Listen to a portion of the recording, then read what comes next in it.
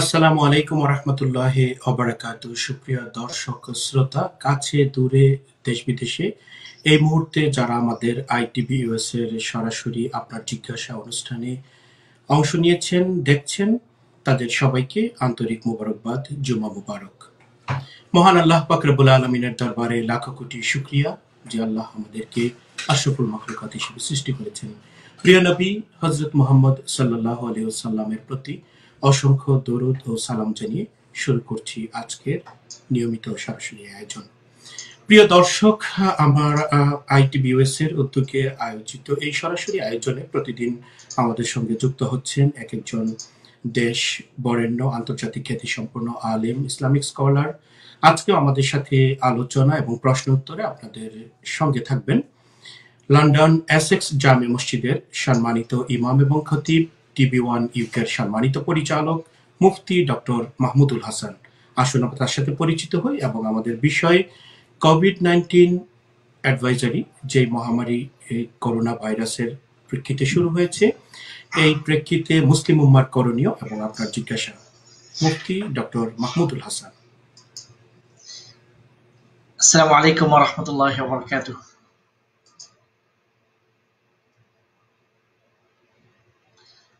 আলহামদুলিল্লাহ রাব্বিল আলামিন।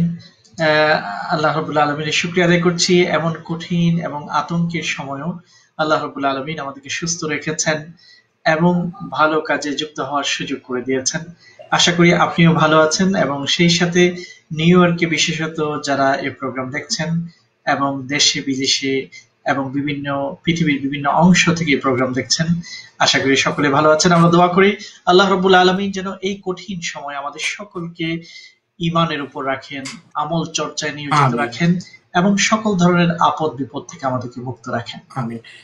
জি, ডক্টর মাহমুদুল হাসান, আমরা আলোচনা শুরু করছি বিষয় কোভিড-19 অ্যাডভাইজারি এবং এই যে মহামারী শুরু হয়েছে, যেটিকে বিশ্ব স্বাস্থ্য সংস্থা ইতিমধ্যে ঘোষণা করেছেন। আমরা দেখছি দেশে বিদেশে, বিশেষ করে নিউ ইয়র্কে আপনারা গতকাল থেকে আপনি সোশ্যাল মিডিয়ার মাধ্যমে দেখেছেন যে এখানে এই প্রকোপ সংক্রমিত সংখ্যা কিভাবে বেড়ে উঠেছে। এই মুহূর্তে আজকের এই জুমা বারে আপনার আলোচনা দিয়ে আমরা শুরু করছি আজকের আয়োজন। আলহামদুলিল্লাহ রাব্বিল আলামিন, ওয়াসসালাতু ওয়াসসালামু আলা সাইয়্যিদিল আম্বিয়া ওয়াল মুরসালিন ওয়া আলা আলিহি ওয়া আসহাবিহি আজমাইন। বর্তমান যে সময়টি আমরা অতিবাহিত করছি মনে হয় ইতিহাসের অত্যন্ত গুরুত্বপূর্ণ একটি সময়, অত্যন্ত ব্যথার একটি সময়, অত্যন্ত আতঙ্কের একটি সময়। সারা পৃথিবী একযোগে প্রায় 195টি দেশ একই সাথে একটি ইনভিজিবল কিলারের বিরুদ্ধে যুদ্ধ করছে। এমন একটি শত্রু যাকে দেখা যায় না, এমন একটি প্রতিপক্ষ যার বিরুদ্ধে কোনো অ্যাকশন গ্রহণ করা যাচ্ছে না, এমন একটি শত্রুর আতঙ্কে সকলে অস্থির। ধনী দরিদ্র, ক্ষমতাবান ক্ষমতাহীন, সকলেই এই কঠিন পরিস্থিতি মোকাবেলা করছে এবং মহান রব্বুল আলামিন তার শক্তি আমাদেরকে প্রদর্শন করছেন যে এমন একটি ইনভিজিবল জিনিস যেটাকে মাইক্রোস্কোপ দিয়ে দেখা যায় না, যেটা দেখার জন্য ইলেকট্রন মাইক্রোস্কোপের দরকার হয় এবং তাও সেটাকে অনেক অনেক গুণ বড় করে সেটাকে হয়তো দেখা যায়, কিন্তু সেটার দাপট এত বেশি যে সারা পৃথিবীর ক্ষমতাধর মানুষগুলো অস্থির হয়ে পড়েছে। বড় বড় রাষ্ট্রগুলো প্রকম্পিত হয়েছে। এখন যদি আমরা দেখি new York, Washington, London, Paris সহ পৃথিবীর সবচেয়ে বিখ্যাত শহরগুলো এখন ভুতুড়ে শহরে রূপান্তরিত হয়েছে। জনমানবহীন রাস্তাঘাটগুলো, ভয়ে কেউ বের হচ্ছে না। কেন? কিসের ভয়? যে একটি অজানা অদেখা একটি জীবাণু, একটি ভাইরাসের ভয়, যেটাকে করোনা ভাইরাস বলা হয়, কোভিড-19। এবং ইতিমধ্যে হাজার 25,000 মৃত্যু ছাড়িয়ে গেছে এবং লাখো লাখো মানুষ, 5 লাখের উপরে মানুষ সংক্রমিত হয়েছে। তো আজকের এই সময়ে যেটা আমাদের জন্য গুরুত্বপূর্ণ যে রিফ্লেকশন, চিন্তা করা। আমরা এভাবে চিন্তা করতে পারি যে আমরা পৃথিবীর মানুষ যারা সর্বশ্রেষ্ঠ সৃষ্টি এবং আমরা মনে করছি যে বর্তমান সময়ে আমরা অনেক অনেক বেশি আগের তুলনায় আবিষ্কার ইত্যাদিতে অনেক এগিয়ে গেছে। এরপরেও আমরা ছোট্ট একটা ইনভিজিবল জিনিসের কাছে কত অসহায়। মহান রব্বুল আলামিন হয়তো আমাদেরকে চোখে আঙ্গুল দিয়ে পুরো মানব জাতিকে বোঝাতে চান যে তোমরা যতই বড়ত্ব দাবি করো, যতই শ্রেষ্ঠত্ব দাবি করো, অথবা যতই তোমাদেরকে নিজেদেরকে শক্তিধর মনে করো, তোমাদের শক্তি খুবই তুচ্ছ, তোমরা খুবই নগণ্য। তোমাদের মোকাবেলার জন্য আমার পক্ষ থেকে জাস্ট একটি ছোট্ট জীবাণুই যথেষ্ট। সারা পৃথিবীর বড় বড় শিক্ষা প্রতিষ্ঠানগুলো বন্ধ, সকল আয়োজনগুলো স্তব্ধ, প্রতিটি হসপিটাল তারা খুবই নাকানি চুবনিতে আছে, গলদঘন, তারা কোনোভাবেই তাদের রোগীর যে ভলিউম সেটাকে ট্যাকল দিতে পারছে না। বিশেষ করে নিউ ইয়র্কেও আমরা দেখেছি, এখানে মেয়র বিল ডি ব্লাসিও এবং গভর্নর তারাও ইতিমধ্যে সর্বোচ্চ চেষ্টা করে যাচ্ছেন, কিন্তু এতই রোগী অথবা সংক্রমিত ব্যক্তিরা রিপোর্ট করছেন যে কোনোভাবেই আর ম্যানেজ করে উঠতে পারছেন। এই মুহূর্তে মুসলিম কমিউনিটি লিডাররাও এগিয়ে আসছেন, মুসলিম চ্যারিটি অর্গানাইজেশনগুলো ইতিমধ্যে এগিয়ে আসছেন, আমরা তাদের অ্যাক্টিভিটিস আমরা ভিজুয়ালি দেখছি, ভিজিবল দেখছি।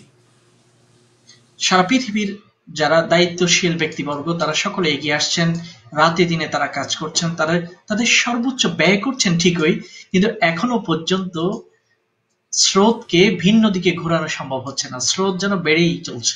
আমরা আজকে লন্ডনের যে রিপোর্ট সেটা দেখেছি বিবিসিতে, সেখানে দেখেছি গত 24 ঘন্টায় 100 জনের উপরে লন্ডনে অর্থাৎ ইউকেতে মারা গেছে। এবং খোদ যিনি এই যুদ্ধে নেতৃত্ব দিচ্ছেন কমান্ডার বরিস জনসন প্রধানমন্ত্রী, তিনিও আজকে রিপোর্ট এসেছে তিনিও আক্রান্ত হয়েছেন। এবং যেই স্বাস্থ্যমন্ত্রী প্রতিদিন জনগণকে সচেতন করছেন এবং বিভিন্ন বিষয়ে ঘোষণা দিচ্ছেন তিনিও সংক্রমিত হয়েছেন।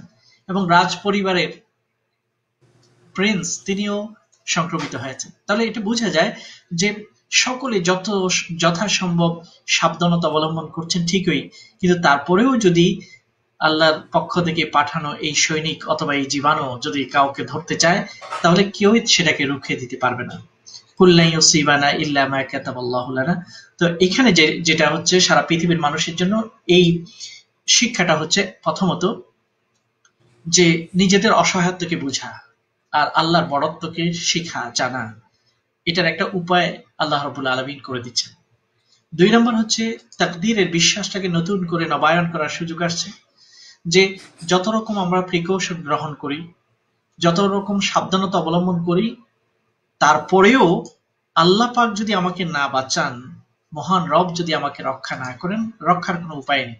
এই জন্য আমরা দেখতে পাই যে পৃথিবীর অনেক ক্ষমতাধর ব্যক্তিরা এখন কোয়ারেন্টাইনে আছেন অথবা সেলফ আইসোলেশনে আছেন, কারণ তাদের সাবধানতার সব দিকগুলো অবলম্বন করার পরেও তারা কিন্তু নিজেদেরকে রক্ষা করতে পারছেন না। এই জন্য আল্লাহর উপর পরিপূর্ণ আস্থা এবং আল্লাহর উপর পরিপূর্ণ বিশ্বাসটাই হচ্ছে এখন আমাদের জন্য অত্যন্ত গুরুত্বপূর্ণ। ধন্যবাদ আপনাকে খুব চমৎকার এবং তথ্যবহুল আলোচনা উপস্থাপন করার জন্য। আমাদের কাছে ইতিমধ্যে দর্শকরা আমাদের সাথে জয়েন করেছেন এবং জানতে চেয়েছেন যে লন্ডনের যে আজকে জুমার দিন আপনারা কিভাবে অতিবাহিত করেছেন, সেখানকার অভিজ্ঞতা শেয়ার করার পরে আমরা প্রশ্ন উত্তর নিচ্ছি। ধন্যবাদ। আমরা লন্ডনে এবং ইউকের সকল মসজিদগুলো জুমা ক্যান্সেল করা হয়েছে এবং উলামায়ে কেরামের সকলের সম্মতিতে এবং এখানকার যারা ডক্টররা আছেন, মুসলমান ডাক্তাররা আছেন, তাদের সম্মিলিত সিদ্ধান্ত অনুযায়ী তারা সকলে বিস্তারিত বর্ণনা করেছেন মুসলমান স্কলারদের কাছে, ইসলামিক স্কলারদের কাছে, এবং সকলের মতামত অনুযায়ী আলহামদুলিল্লাহ এটা সিদ্ধান্ত হয়েছে যে আপাতত জুমা হবে না, হলেও খুবই খুবই অল্প উপস্থিতিতে যারা মসজিদের স্টাফ উলামা যারা ভিতরে থাকেন তারাই শুধু অংশগ্রহণ করবেন, আর সকলে জুমার পরিবর্তে ঘরে ঘরে তারা জোহরের নামাজ আদায় করবেন। এটার মূলত কারণ হলো যেহেতু এই সংক্রমণটা হয় মানুষ থেকে মানুষে, আর মানুষ থেকে মানুষে যেহেতু এই সংক্রমণটা হয়, এটা থেকে বাঁচার একমাত্র উপায় হলো সোশ্যাল ডিস্টেন্সন বজায় রাখা, মানুষে মানুষে নৈকট্য থেকে দূরে থাকা, এটাই হচ্ছে এখন উপায়। ইতিমধ্যে বিশেষ করে আমেরিকার যে সর্বোচ্চ ওলামা পরিষদ যে আমজা রয়েছে এবং নিউ ইয়র্কের মজলিসে শুরা সহ দারুল উলুম নিউ ইয়র্ক বড় যে প্রতিষ্ঠানগুলো রয়েছে যাদের গবেষণা এবং সর্বোচ্চ ওলামা পরিষদ তাদের সিদ্ধান্ত অনুযায়ী নিউ ইয়র্ক সহ আমেরিকার সমস্ত অঙ্গ রাজ্যগুলোতে জুমা ক্যান্সেল করা হয়েছে এবং পরামর্শ দিয়েছেন যে আমরা যেন এই জুমার সময় আমরা জোহরের সালাত আদায় করি, অথবা যদি সংখ্যায় যদি বেশি হয় সেক্ষেত্রে জুমা আদায়ের একটি অপশন, যদি বিষয়টি একটু ব্যাখ্যা দেন। এই ক্ষেত্রে যেটা যদি কোনো জায়গায় যেই কারণে জুমাটা ক্যান্সেল করা হয়েছে সেটা হচ্ছে মানুষের সমাগম, বিভিন্ন রকম মানুষ তারা বিভিন্ন রকম জীবাণু নিয়ে আসতে পারে অথবা ভাইরাস নিয়ে আসতে পারে, যাতে করে সকলের মধ্যে সেটা ছড়িয়ে না পড়ে, সেই জন্যই আসলে জুমাকে ক্যান্সেল করা হয়েছে। এখানে এই বিষয়টা স্পষ্ট হওয়া দরকার। আল্লাহ নবীর হাদিস থেকে এটা এভাবে প্রমাণিত হচ্ছে, লা ইউরিদু মুমরিদুন আলা মুসাহিন, যারা অসুস্থ আছে তারা যেন সুস্থ ব্যক্তিদের মাঝে না যায়। আল্লাহ নবীর কাছে যখন একজন ব্যক্তি বনে সাকিফ থেকে এসেছেন যিনি কুষ্ঠ রোগে ছোঁয়াচে রোগে আক্রান্ত, তখন আল্লাহ নবী তাকে বলেছেন, তোমার বায়াত আমি করে নিলাম, তবে তুমি মানুষের মধ্যে আসবে না, তোমার বায়াত করে নেওয়া হলো, তুমি তোমার বাড়িতে ফিরে যাও। এইসব হাদিসের ভিত্তিতে এবং অন্য হাদিসে আছে ফিররা মিনাল মাজজুম ফিরারাকা মিনাল আসাদ, যারা ছোঁয়াচে রোগে আক্রান্ত তাদের থেকে এতটুকু দূরত্ব বজায় রাখো যেমনটা মানুষ বাঘ কিংবা সিংহ থেকে দূরত্ব বজায় রাখে।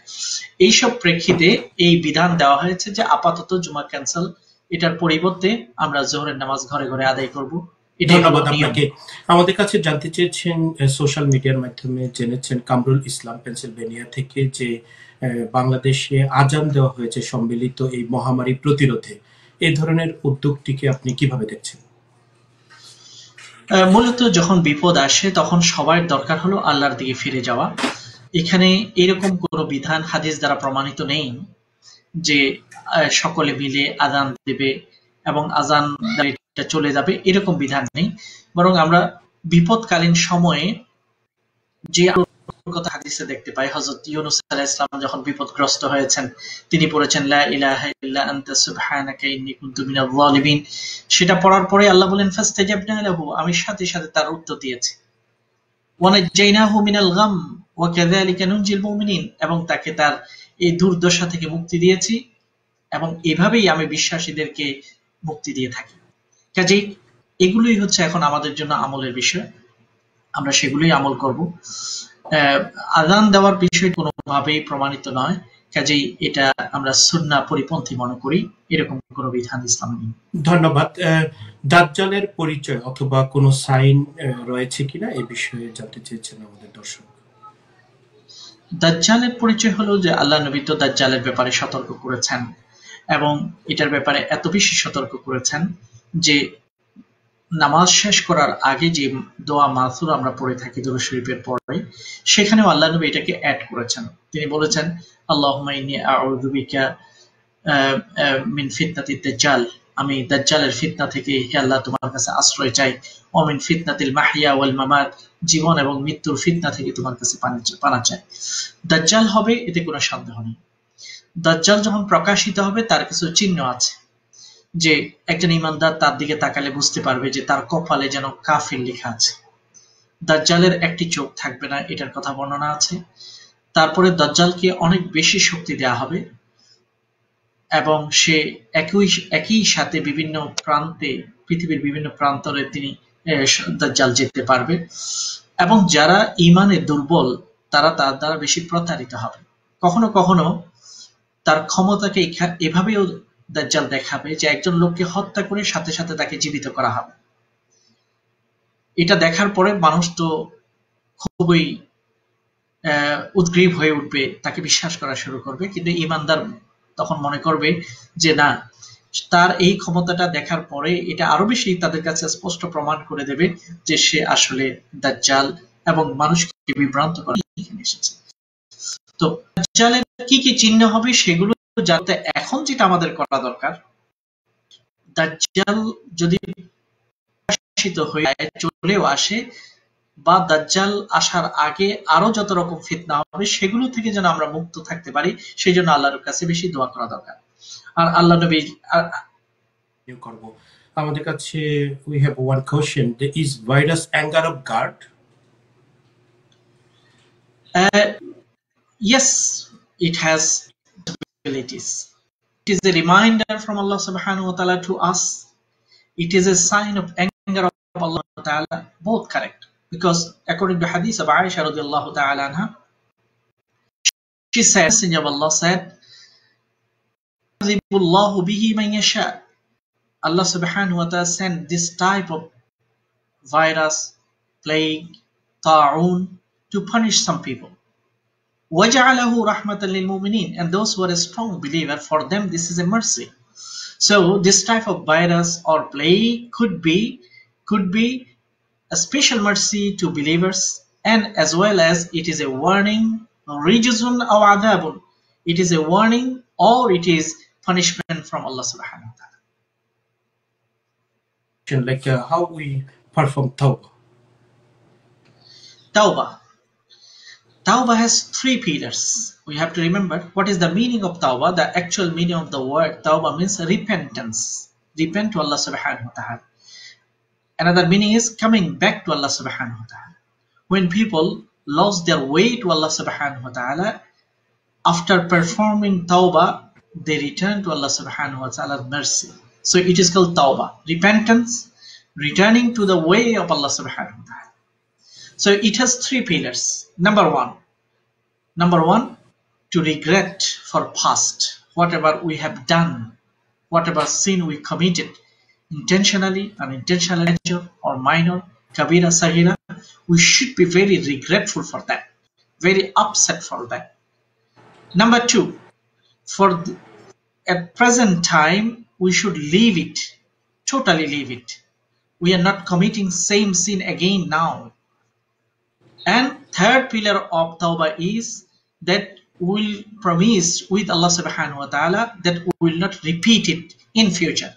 So for past, we'll be regretful. For present, we'll leave it. And for future, we'll plan and promise with Allah that we'll not repeat it. With three things, Tawbah will be complete. Thank you so much. Another question, like what du'as and azkar for protection against disease and epidemics. Thank you for this question. This is a very important and relevant question for this time. There are many dua, list of dua you can read to protect yourself from all types of harm. So I will recite in front of you some du'as from the hadith of Prophet sallallahu alaihi wasallam. Number one, during morning and evening time, our beloved Hasan used to recite and used to teach Sahaba some special dua. For example, Allahumma inni as'aluka al-afwa wal-afiyah fi ad-dunya wal-akhirah. Allahumma inni as'aluka al-afwa wal-afiyata fi dini wa dunyaya wa ahli wa mali. This is one of the dua. Oh Allah, I ask you well-being in my family, in my property, in everything. So this is dua we can decide. Number two, we can protect ourselves from harm. Bismillahi alladhi la yadurru ma'a ismihi shay'un fil ardi wala fis sama' wa huwa as-sami'u. 3 times at morning and 3 times at evening.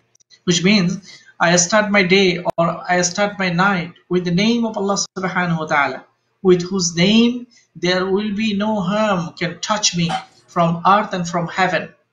So this dua we can repeat 3 times, morning and evening. Same, أعوذ بكلمات الله التامة من كل شيطان وهامة ومن كل عين لامة, or أعوذ بكلمات الله التامة من شر ما خلق.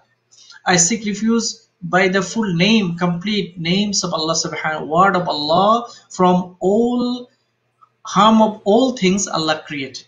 Min sharri ma khalaq.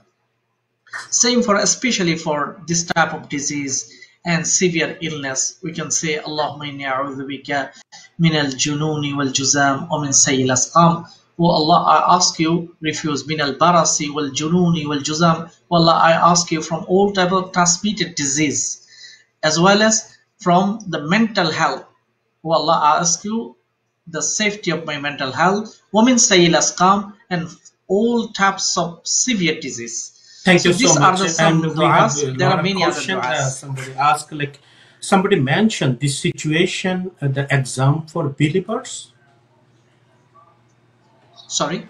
This somebody the mentioned that this situation, exam for believers.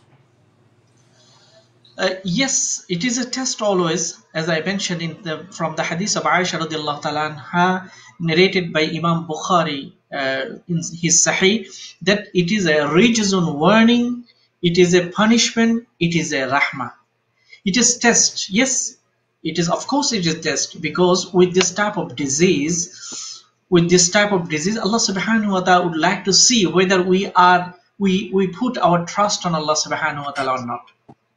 As Prophet ﷺ mentioned, those people during plague time, during this virus time, they stay at their home. صابرا محتسبا وهو يعلم أنه لن يصيبه إلا ما كتب الله له. Those people stay home with patience. Number one, muhtasiban, hoping reward from Allah subhanahu wa ta'ala. And he has firm belief, nothing can harm me without Allah subhanahu wa ta'ala's permission. And only it will come to me what is written for me. Then Allah will give them, this type of people, this type of believers, they will receive from Allah ajru shahada, reward of shaheed. According to Ibn Hajar al-Asqalani, if somebody do patience and doing good amal during this time, plague time, and he puts his trust on Allah subhanahu wa ta'ala during this time, even if he did not die, Allah will give him reward of shaheed and martyr. Inshallah. Amen. And we have another question. How will God determine who goes to heaven or hell? Who will go to heaven or hell? It is completely task of Allah. It is complete the choice of Allah subhanahu wa ta'ala. It is not our responsibility to find who is people of Jannah or people of Jahannam.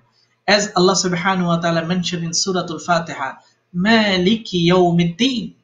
He is the master of day of judgment.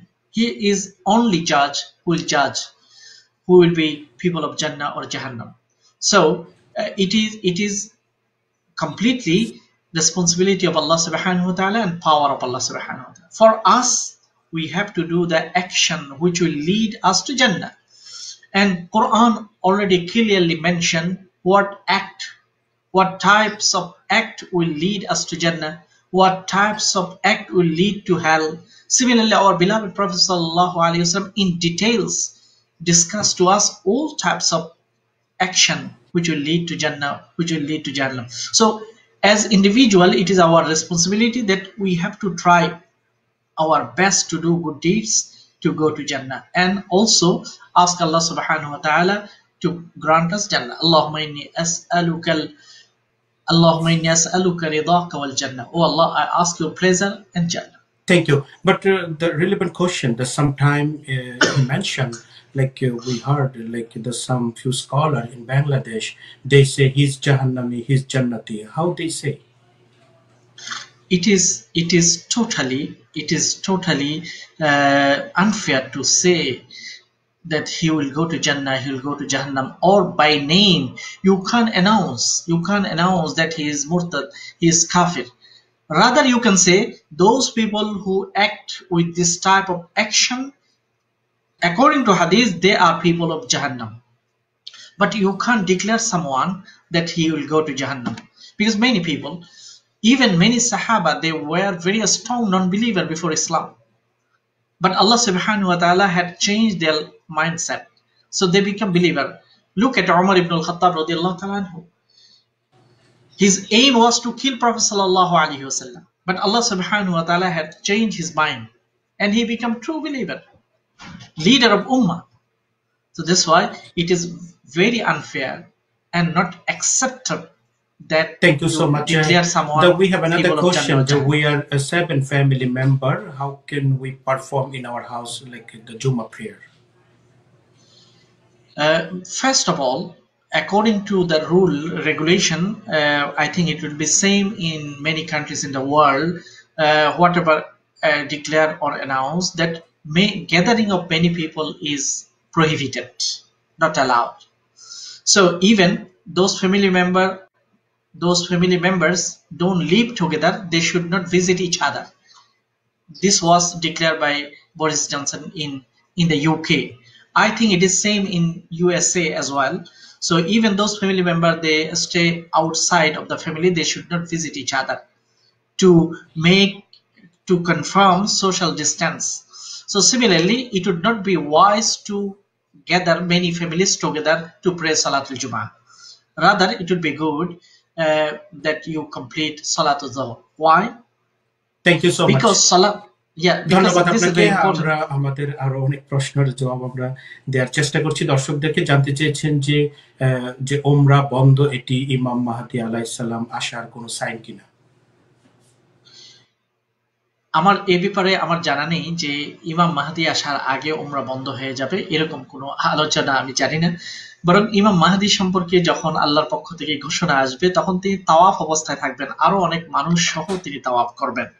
তখনই ঘোষণা আসবে, মুসলমানরা যখন তাদের জন্য একজন আমির দরকার হবে, লিডার দরকার হবে, তখন আল্লাহর পক্ষ থেকে এই ঘোষণা আসবে। কাজেই ওমরা বন্ধ হওয়াটা সাইন হতে পারে না, বরং ওমরা বেশি করে চালু থাকাটাই তো সাইন হবে। ধন্যবাদ। ইতিমধ্যে ইমাম মাহদী এসেছেন কিনা না আসবেন, এই বিষয়টি কিভাবে নিশ্চিত হওয়া যাবে? আসলে আমাদের এই ব্যাপারগুলো, যেগুলো ইমাম মাহদী, দাজ্জাল, ঈসা আলাইহিস সালামের আগমন, আরো যতগুলো আল্লাহ নবী বর্ণনা করেছেন, আমাদের কাজ হলো এগুলো নিয়ে বেশি গবেষণাতে পড়ে না থাকা। যখন ইমাম মাহদী আসবেন তো আসবেনই, কিন্তু আমাদের কাজ হবে যে আমাদের যে দায়িত্ব দিয়ে আমাদেরকে প্রেরণ করা হয়েছে, ওগুলো নিয়ে চিন্তা করা, কি করে আমরা আমাদেরকে যে দিন দেওয়া হয়েছে এটা মানুষের ঘরে ঘরে পৌঁছাতে পারি। ইমাম মাহদী আসবেন কখন, সেই অপেক্ষায় আমরা বসে থাকবো, কোনো উদ্যোগ গ্রহণ করবো না। বরং এটা হতে পারে একটা ভ্রষ্টতা, এটা হতে পারে যে আমাদেরকে পিছনে ঠেলে দেওয়ার একটা উপায়। এই জন্য আমরা সেগুলো হবেই এটা আমরা বিশ্বাস করব, কিন্তু আমাদের দায়িত্ব হলো আমাদের যে দায়িত্ব আমাদেরকে অর্পণ করা হয়েছে সেগুলো আদায় করার জন্য সচেষ্ট হব। করোনা আক্রান্ত কোনো ব্যক্তি ইন্তেকালের পরে লাশবাহী গাড়িতে, অ্যাম্বুলেন্সে যদি ডেড বডি থাকে, কতটুক দূরত্ব থেকে এই সালাতুল জানাজা আদায় করা যাবে? সাধারণত যে ঘোষণাগুলো আমরা দেখতে পাচ্ছি, সেখানে 2 মিটার দূরে থাকার জন্য নির্দেশ দেওয়া হয়েছে। 2 মিটার অর্থাৎ 2 মিটার দূরে থেকেই একজন আরেকজনের সাথে লেনদেন করতে বলা হচ্ছে। তো সেই ক্ষেত্রে যে প্রত্যেক দেশের কর্তৃপক্ষ যতটুকু দূরত্ব বজায় রাখতে বলে, ততটুকু দূরত্ব বজায় রাখাটাই হবে আমাদের জন্য সেফ সাইড। মিনিমাম কয়জন সেই সালাতুল জানাজার নামাজে উপস্থিত থাকতে হবে? যেহেতু সালাতুল জানাজা বা মানুষের গ্যাদারিংটা বর্তমান সময়ে সোশ্যাল ডিস্টেন্স বজায় রাখাটা খুব দরকার, এই জন্য ক্লোজ ফ্যামিলি মেম্বাররাই শুধু অংশগ্রহণ করা দরকার। এর বাইরে যদি আমরা বেশি মানুষ অংশগ্রহণ করে, তাহলে আবার পারস্পরিক যে ভাইরাস ছড়ানো, এটা হয়ে যেতে পারে। আমি এই ক্ষেত্রে একটা বিষয় আপনাকে বলতে চাই। ইবনে হাজার আসকালানী রাহমাতুল্লাহ আলাইহি তিনি কিতাব লিখেছেন মহামারী, ভাইরাস এগুলো নিয়ে। কিতাবটির নাম হলো বাদলুল মাউন ফি ফদলিত তাউন। এই কিতাবের প্রায় 350 পৃষ্ঠার মধ্যে, এটা 850 পৃষ্ঠার একটা বড় বই। এই বইতে তিনি লিখেছেন যে দামেস্কে একবার বড় ধরনের মহামারী ছড়িয়ে পড়ে, তখন হাজার মানুষ একত্রিত হয়ে আল্লাহর দরবারে তওবা করেছে। তওবা করার পরে দেখা গেল যে আগে প্রতিদিন 50 জন করে মারা যাচ্ছে, এই গ্যাদারিং করার পরে 1000 জন করে মারা যাওয়া শুরু করলো। একই ঘটনা আরো 100 বছর পরে কায়রোতে হয়েছে। ইবনে হাজার আসকালানী বর্ণনা করেন 3 দিন তারা রোজা রেখেছে, সকলে মরুভূমিতে গিয়ে দোয়া করেছে। এরপরে দেখা গেল মৃত্যুর সংখ্যা আরো বেড়ে গেল 1000। তো এটার কারণ হিসেবে তিনি বলেন যে আসলে তো যখন মহামারী ছড়িয়ে পড়ে, আল্লাহর নির্দেশ এটা নয়, আল্লাহ নবীর শিক্ষা এটা নয় যে আমরা বড় জমায়েত করে তওবা করব, বরং আমাদেরকে ফায়ামকুসু ফি বাইতিহি, আল্লাহ নবী বলেছেন সে তার ঘরে অবস্থান করবে। সেই জন্য আল্লাহর বিধান হলো এখন আমাদের ঘরে অবস্থান করা, ইবাদত করা, দোয়া করা। মৃত ব্যক্তির জন্য শুধু জানাজা তো দোয়ার উদ্দেশ্যেই করা হয়। সালাতুল জানাজাতে আমরা সশরীরে উপস্থিত না থেকেও আমরা তার জন্য দোয়া করতে পারি, যার যার অবস্থান, যার যার ঘর থেকে। এটাই হবে আমাদের জন্য। জানাজা না হয় এবং লাইক হসপিটাল থেকে যদি সরাসরি ফিউনারেল কাজ শেষ করে দাফন করা হয়, এটি তার জন্য দুর্ভাগ্য অথবা নেগেটিভ কোনো কিছু নয়। কোনোভাবেই নয়। এটাকে দুর্ভাগ্য আমরা বলবো না। তবে আমি মনে করি ইউকের পরিস্থিতি আপনাকে ব্যাখ্যা করি যে এখানে হাউস অব কমন্স পার্লামেন্টে এই আইন পাশ হয়েছে, প্রতিটি ব্যক্তি যারা করোনা রোগে আক্রান্ত হয়ে ভাইরাসে আক্রান্ত হয়ে মারা যাবে তাদেরকে প্রত্যেককে যার যার ধর্মীয় রীতি অনুযায়ী দাফন করা হবে। তো কাজেই আমেরিকাতে যে একই প্রক্রিয়ায় গতকাল পর্যন্ত দাফন সম্পন্ন হয়েছে, তবে লোকের উপস্থিতি খুবই কম, যেহেতু সোশ্যাল ডিস্টেন্সের কথা বলা হয়েছে। সেখানে পরিবারের 2-1 সদস্য এবং স্বাস্থ্যকর্মীরা গিয়ে সহযোগিতা করেছেন। এটাই উত্তম হবে। এবং আমাদের মনে রাখতে হবে যে এই সময় মারা যাওয়াকে কারোর জন্য দুর্ভাগ্য মনে না করা উচিত, বরং এটা তো তার জন্য শাহাদা। আত-তাউন শাহাদা স্পষ্ট হাদিসে বর্ণিত হয়েছে। যারা প্লেগে, ভাইরাসে, এই জাতীয় রোগে মারা যাবে, আল্লাহ তাদেরকে ঈমান থাকলে তাদেরকে শাহাদাতের মর্যাদা দেবেন। ধন্যবাদ আপনাকে। আমাদের কাছে কোশ্চেন করেছেন one brother, like what about to keeping dog not for security? Sorry? What about to keeping dog like pets? Okay. Yeah, for security it is allowed. We know that Prophet sallallahu alaihi wasallam allowed to keep dogs for security purpose. It is allowed. Only for the purpose of like entertainment or other purposes it is not allowed. For 2 reasons you can keep dog. Number 1, hunting. In the time nowadays it is not the means of hunting, but in classic time people used to hunt by dog, by trained dog. So it is allowed. Similarly, for safety, security or guarding, it is allowed to keep dog. ধন্যবাদ আপনাকে। প্রিয় দর্শক, এই মুহূর্তে আমাদের অনুষ্ঠান দেখছেন iTVusa এর সরাসরি লাইভ। আমাদের সঙ্গে আছেন লন্ডন এসেক্স জামে মসজিদের সম্মানিত ইমাম এবং খতিব মুফতি ডক্টর মাহমুদুল হাসান, যিনি TV1 ইউকের পরিচালক, অন্যতম পরিচালক বটে। ইতিমধ্যে আমরা আপনাদের প্রশ্নের জবাব দেওয়ার চেষ্টা করেছি যে এই মুহূর্তের করণীয় আমল এবং জানাজা সংক্রান্ত বিষয়ে, তওবার বিষয়ে এবং ইমাম মাহাদির সাইন, দাজ্জালের পরিচয়, নানা প্রসঙ্গ নিয়ে। প্রিয় দর্শক, আমাদের কাছে একজন দর্শক জানতে চেয়েছেন যে এই মুহূর্তে ডেইলি রুটিন অথবা কাজগুলোকে আমরা কিভাবে সুন্নাহ অনুযায়ী সময়টাকে অতিবাহিত করতে পারি। আমরা শুনবো ডক্টর মাহমুদুল হাসানের কাছ থেকে। অত্যন্ত গুরুত্বপূর্ণ একটি প্রশ্ন, কারণ দেশে দেশে এখন ছেলে মেয়েদের স্কুল বন্ধ, কলেজ বন্ধ, ইউনিভার্সিটি বন্ধ, এবং অনেকেই এখন ঘরে আবদ্ধ আছে। এই সময় আমরা সময়কে বিভিন্ন ভাবে কাজে লাগাতে পারি। প্রথমত, অ্যাজ এ ফ্যামিলি আমরা যে কাজটা করতে পারি, যে পারিবারিক একটা দূরত্ব বিশেষ করে ওয়েস্টার্ন সোসাইটিতে সৃষ্টি হয়েছে, ইউকে, ইউরোপ এবং আমেরিকা সহ এইসব দেশগুলোতে মা বাবার সাথে সন্তানদের একটা দূরত্ব সৃষ্টি হয়ে যায়। এই দূরত্বটাকে গুছিয়ে আনার একটা সুবর্ণ সুযোগ আল্লাহ করোনা ভাইরাসের মাধ্যমে করে দিয়েছে। সকলে এখন ঘরে আছে, একই সাথে ব্রেকফাস্ট করা, একই সাথে ডিনার লাঞ্চ করা, একই সাথে হাদিসের তালিম করা, কোরআনের তালিম করা এবং আযকার গুলোকে, সকাল সন্ধ্যা দোয়া গুলোকে একসাথে আদায় করা, জামাতের মাধ্যমে সালাহকে আদায় করা, এটা একটা সুবর্ণ সুযোগ। এর বাইরে আমরা যে কাজগুলো করতে পারি, যে বিভিন্ন ইনস্টিটিউটের পক্ষ থেকে ইসলামিক বিভিন্ন কোর্সেস গুলো এখন চালু হচ্ছে অনলাইনে, সেগুলোতে আমরা নিজেদেরকে ইলম চর্চাতে নিজেদেরকে ব্যস্ত রাখতে পারি। এবং আমি মনে করি যে প্রত্যেকটা মসজিদ এবং ইসলামিক সেন্টার নিউ ইয়র্কে অথবা আমেরিকার বিভিন্ন জায়গায় এবং ইউকে, ইউরোপ সব জায়গায় তারা একটা অনলাইন প্ল্যাটফর্ম দিয়ে ইসলাম চর্চার ব্যবস্থা তাদের কমিউনিটি মেম্বারদের জন্য করে দিতে পারে।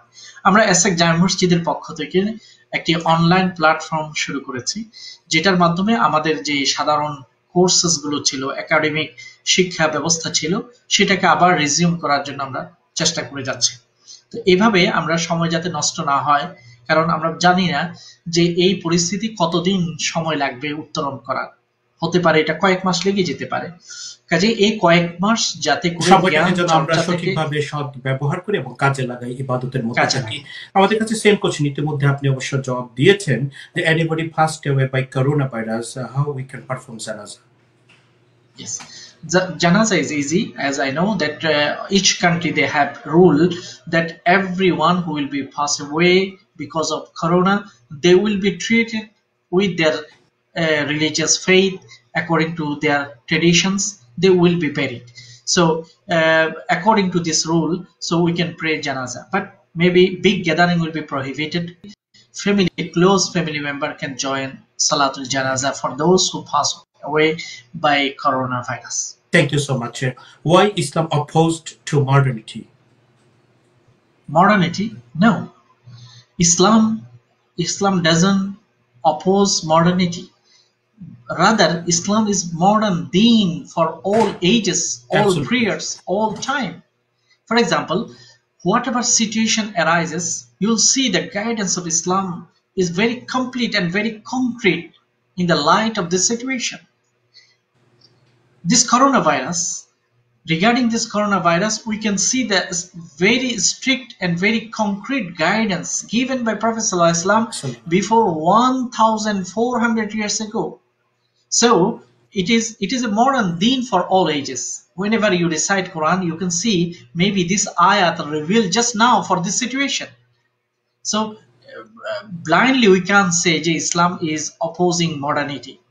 But yeah, maybe there will be the difference of understanding of the theme of modernity. So modernity, what Islam agree with, which is beneficial, any modern innovation for time, which is beneficial for humanity, for their modesty, so it is accepted by Islam. Islam doesn't oppose it. ইমাম, একজন জানতে চেয়েছেন যে ইমাম একটু আগে আপনি উল্লেখ করেছেন যে এই করোনা ভাইরাস আক্রান্ত হয়ে কেউ যদি ইন্তেকাল করেন শাহাদতের মর্যাদা পাবেন, এটি কি সবার জন্যই প্রযোজ্য বলছেন? এখানে শর্ত এটাই, জাআলাহু রাহমাতাল লিল মুমিনিন। এটা হচ্ছে মুমিনিন যখন হবে, তার মধ্যে আল্লাহর উপর ঈমান পরিপূর্ণ থাকবে এবং এই ভাইরাসের কারণে তিনি মারা যাবেন, অবশ্যই তাকে আল্লাহ তাআলা শাহাদাতের মর্যাদা দেবেন। কারণ এই কঠিন সময় অবশ্যই তিনি গুনাহ থেকে তওবা করে নেবেন, আর গুনাহ থেকে তওবার কারণে তিনি পরিপূর্ণ পবিত্র হয়ে যাবেন এবং আল্লাহ রাব্বুল আলামিনের কাছে শাহাদাতের মর্যাদা পাবেন। জানতে চেয়েছেন যে রাসূলের জামানায় এ ধরনের কটি ঘটনা অথবা কোন কোন বড় ধরনের নবীদের সময় ঘটেছিল এই ধরনের মহামারী অথবা প্লেগের মতো দুরারোগ্য ব্যাধি? বিভিন্ন নবীদের এসেছে, বিভিন্ন পরীক্ষা তাদের কাছে এসেছে। যেমন মুসা আলাইহিস সালামের যুগের কথা আমরা জানি যে একবার দেখা গেল যে মহামারীর মতো উকুন, মাথায় যে মানুষের উকুন হয়, এটা ছড়িয়ে পড়েছে, অস্থির করে ফেলেছে। ব্যাঙের প্রাদুর্ভাব ঘটেছিল। আর ইসলাম আল্লাহ নবীর যুগে এরকম ব্যাপক মহামারী হয়নি, তবে মদিনাতে সবসময় রোগ শোক থাকত। এই জন্য আল্লাহ নবী দোয়া করেছিলেন মদিনার ব্যাপারে, হে আল্লাহ, এই মদিনা থেকে তুমি এই ভাইরাসগুলোকে তুলে নাও। কারণ মুহাজির সাহাবারা যখন মক্কা থেকে এসেছেন, তারা প্রায় অসুস্থ হয়ে যেতেন, জ্বরে আক্রান্ত হয়ে যেতেন। তখন আল্লাহ নবী দোয়া করেছিলেন, হে আল্লাহ, এই রোগগুলোকে মদিনা থেকে তুমি দূর করে দাও। আল্লাহুম্মা রফা আন্নাল ওয়াবা, হে আল্লাহ, আমাদের থেকে এই ভাইরাসগুলোকে তুমি দূর করে দাও। তখন আল্লাহ তাআলা মদিনাকে এরকম ভাইরাসগুলো থেকে পবিত্র করেছেন। ধন্যবাদ আপনাকে। তবে can I perform salah without kufi or head cover? yeah, it is allowed for men to perform their salah without cover, but it is best practice from all of our imam, all of the scholars, all sahaba. We can see that they used to cover their head during salah time. Nowadays, if you look at all imam from Haramain, from Masjidul Aqsa, from Makkah, Medina, and all over the world, whenever they pray with covering. So it is good practice, but it is not compulsory. Thank you so much. My son can marry Christian woman. This is very dangerous, I believe, because if any Muslim from our next generation they marry with any Christian, so then there will be lots of problem, especially problem of identity. Those children will born from them, from Muslim and from Christian, so there will be big crisis of identity. Maybe you'll see that your next generation, your grandchildren, they will lose their iman, their faith, their identity as a Muslim. So it is not recommended for Muslim to marry any Christian. Yes, first you have to check whether actually they are Christian or not, because nowadays in modern countries, Western countries, many people, although they say they are Christian, basically they are atheist. They don't believe in any God. They say we have no faith. So if it is the case, so it is not allowed to marry, Muslim can't marry any atheist. If they are practicing Christian, in some situation it is allowed, because according to Islam it is considered as a Ahlul Kitab, people of book. But again, I would like to repeat that if a Muslim man marries any Christian lady, there will be a big crisis of identity. Even this Muslim man maybe will be forced to leave his deen. So that's why it is not recommended. It will be danger for us, for our future, for our identity. Thank you so much. আমরা আলোচনা করছিলাম corona virus মহামারী, মুসলিম উম্মার করণীয় এবং আপনার জিজ্ঞাসা এই বিষয়ে। প্রিয় দর্শক, আমাদের কাছে এই বিষয়ে সংশ্লিষ্টের বাইরেও অনেক প্রশ্ন এসছে, আমরা সেগুলো যে প্রায়োরিটি বেজ আমরা আরো কিছু উত্তর দেওয়ার চেষ্টা করবো। আমাদের সঙ্গে আছেন বিশিষ্ট আলেমে দ্বীন, লন্ডন এসেক্স জামে মসজিদের সম্মানিত ইমাম এবং খতিব মুফতি ডক্টর মাহমুদুল হাসান। এ পর্যায়ে আমাদের প্রশ্ন যে এই জুমার নামাজ এবং বাসায় জামাতের ব্যাপারে অনেক কোশ্চেন এসছে, কিন্তু সেগুলোর উত্তর আমরা ইতিপূর্বে দিয়েছি। জানতে চেয়েছেন যে হজের প্রক্রিয়া যদি বন্ধ হয়ে যায়, এটি কি সারা উম্মতের জন্য আরেকটি গজবের কারণ হবে কিনা? মূলত আমরা যেহেতু জুমা পড়তে পারছি না, অথচ জুমাটা আমাদের জন্য ফরজ। আল্লাহ রাব্বুল আলামিন কোরআনে কারীমে একটি সূরা নাযিল করেছেন, সূরাতুল জুমআ। ইয়া আইয়ুহাল্লাযীনা আমানু ইযা নুদিয়া লিস-সালাতি মিন ইয়াউমিল জুমআতি ফাসআউ ইলা যিকরিল্লাহ ওয়া যারু। আযান হলেই তোমরা দৌড়ে যাও জুমার সালাত আদায়ের জন্য, আল্লাহ নির্দেশ দিয়েছে। পরিস্থিতি এমন যে আমরা যেতে পারছি না, কারণ ইসলামের সকল বিধানের কিছু মাকাসিদে শরিয়া আছে। যে কোনো বিধান ইসলামের পক্ষ থেকে দেয়া হয়েছে, তার একটা লক্ষ্য এবং উদ্দেশ্য আছে। তো ইসলামের বিধান এবং আইন কানুন ইবাদত গুলো দেওয়ার মূল কারণ হলো যে প্রথমত মানুষের জানের হেফাজত, স্বাস্থ্যের হেফাজত, মানুষের মালের হেফাজত, মানুষের ইজ্জতের হেফাজত। এগুলো হচ্ছে মৌলিক লক্ষ্য ইসলামের শরিয়া, এগুলোকে বলা হয় মাকাসিদে শরিয়া। এই জন্য যদি কারো রাস্তা নিরাপদ না হয়, তার উপর হজই ফরজ হবে না। লিমান ইসতাতা ইলাইহি সাবিলা, যারা পবিত্র মক্কা পর্যন্ত যাওয়ার ক্ষমতা রাখে নিরাপদভাবে, নিরাপত্তার সাথে, তাদের জন্য হজ ফরজ। তাছাড়া এই শর্তটি আমাদের উপর নেই। ধন্যবাদ আপনাকে। বাংলাদেশের বিয়ানীবাজার থেকে মোহাম্মদ রিহান, তিনি জানতে চেয়েছেন যে যখন আজান দেওয়া হয় তার সাথে কি নামাজ কি সম্পৃক্ত, নাকি নামাজ ছাড়াও আজান দেওয়ার কোনো সুযোগ রয়েছে? সাধারণত প্রতি ওয়াক্ত ফরজ নামাজের আগেই আজান দেওয়া হয়েছে, হযরত বিলাল এবং তারপরেই ফরজ নামাজ আদায় করা হতো। শুধুমাত্র কোনো বাচ্চা দুনিয়াতে পৃথিবীতে আসার পরে একটা আজান দেওয়া হয় তার কানের মধ্যে, সেটার পরে সাথে সাথে কোনো নামাজ নেই। সেটা ছাড়া আর এমন কোনো আজানের প্রচলন ইসলামী শরিয়ায় নেই যার পরে কোনো নামাজ পড়া হয় না। আল্লাহর নামকে উচ্চস্বরে আওয়াজে প্রকাশ করার জন্য, গজব থেকে বাঁচার জন্য ঝড় বৃষ্টির সময় আজান দিলে এটি কি গুনাহ হবে? সাধারণত আল্লাহকে ডাকা, একটা আযান হলো একটা হচ্ছে পদ্ধতি, মানুষকে কোনো নামাজের দিকে ডাকার একটা পদ্ধতির নাম হচ্ছে আযান। আর কেউ যদি আল্লাহ জিকির করতে চায় বিপদ থেকে মুক্তির জন্য, তিনি আল্লাহর নাম নেবেন অন্যভাবে। এই শব্দগুলো তো আযান দেওয়া হয়েছে স্পেশালি শুধুমাত্র নামাজের দিকে আহ্বানের জন্য। আল্লাহ দাওয়াতিদ দাম, এটা হচ্ছে একটা দাওয়াত, মানুষকে ডাকা। কিন্তু আমরা যখন বিপদগ্রস্ত হব তখন আমরা আল্লাহকে ডাকবো। আম্মা ইউজিবুল মুত্তার ওয়া ইয়াকশিফুস সু, আল্লাহ নিজেই বলেছেন তুমি যখন বিপদগ্রস্ত হও, তোমাকে বিপদ থেকে কে উদ্ধার করতে পারে? আল্লাহ ছাড়া। কাজে আমরা আল্লাহকে ডাকবো, আল্লাহর পবিত্র নামগুলো দিয়ে আল্লাহকে ডাকবো। যেমন হযরত ইউনূস আলাইহিস সালাম ডেকেছেন লা ইলাহা ইল্লা আনতা সুবহানাক ইন্নী কুনতু মিনাজ জালিমিন, আমরা ডাকবো। অন্যান্য নবীরাও ডেকেছেন। আইয়ুব আলাইহিস সালাম যখন অসুস্থ হয়ে পড়েছিলেন তখন বলেছেন রব্বি আন্নী মাসসানি আদ-দুর ওয়া আনতা আরহামুর রাহিমিন। এভাবেই আমরা ডাকবো। ধন্যবাদ আপনাকে। আমাদের কাছে question, this emergency time we can buy more food stock is prohibited in Islam? Yes, buying more food without necessity, which will create unnecessary crisis in the market for other people, it is not allowed. Because all government are announcing that they have enough food stock. But he mentioned the emergency time.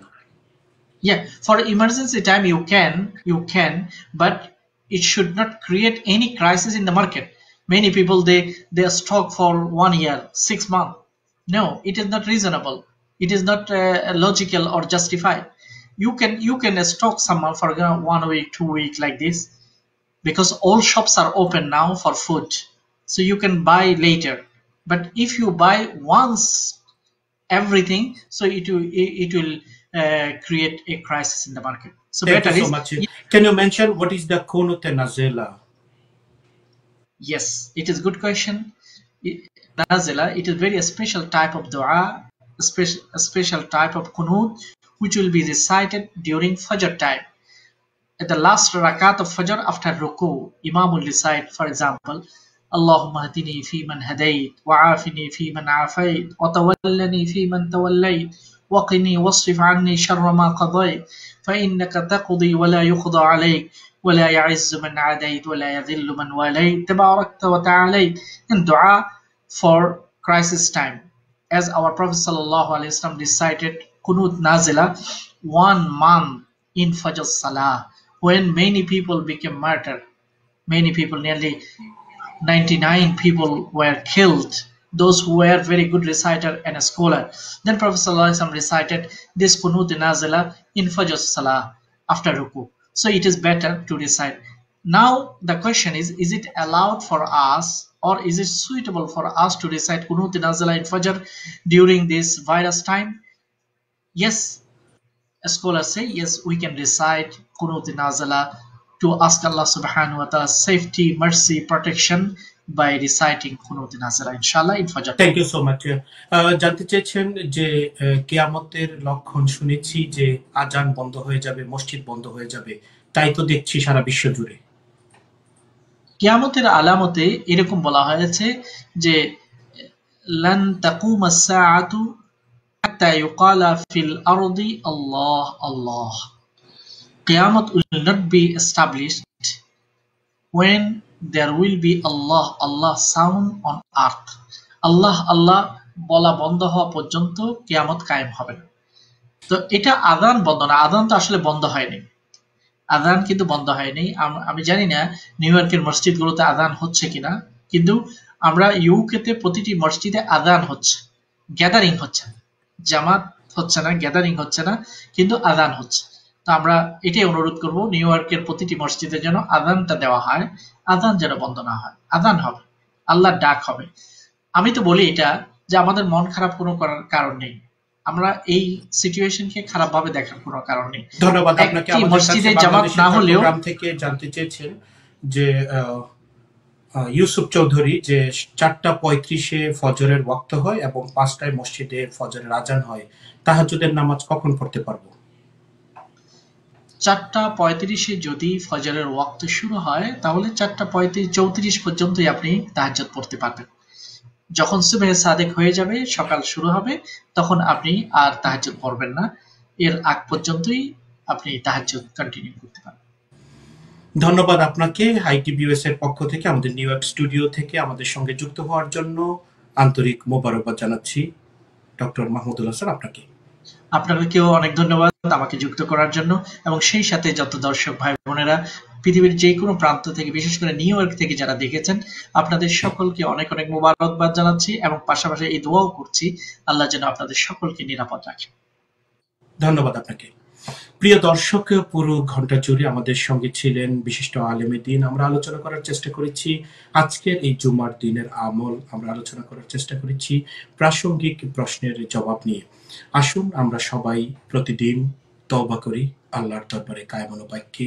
আল্লাহ পাক যেন আমাদের ব্যক্তিগত সমস্ত গুনাহকে তিনি ক্ষমা করে দেন, আমাদের জানা অজানা যে গুনাহ আমরা শয়তানের ওয়াসওয়াসায় মনের অজান্তে আমরা করেছি, আল্লাহ আমাদের সবাইকে ক্ষমা করে দিক। এই উম্মতের উপর আল্লাহর রহম করম ফজল দ্বারা তিনি আমাদেরকে আবৃত করুক। সবাই ভালো থাকবেন, সুস্থ থাকবেন। আল্লাহ হাফেজ। ITV, Call of Peace, Save Humanity.